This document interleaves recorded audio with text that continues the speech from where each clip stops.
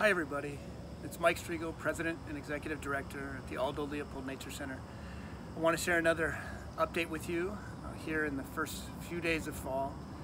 We're enjoying some absolutely perfect fall weather, and it certainly does bring to mind what we're normally doing at this time of year, which is gathering for pipers in the prairie, lighting up the night sky to support children's environmental education. This year, of course, we won't be able to do that, and it's something we're going to miss. I know you're going to miss. We're going to miss seeing you. But I do hope that you'll still consider making a gift to support our work, despite the fact that we can't get together in person. The work goes on.